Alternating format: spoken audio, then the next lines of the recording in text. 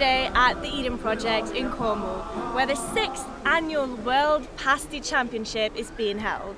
If you're not Cornish born and bred, or not from England, like us, you probably don't know what a pasty is.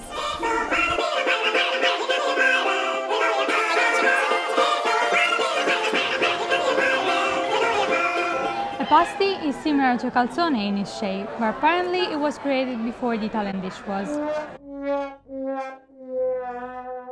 On the inside, you traditionally find vegetables and meat, and how it's made is that the short crust is folded over the ingredients before you carefully crimp the edges up and putting it in the oven for baking.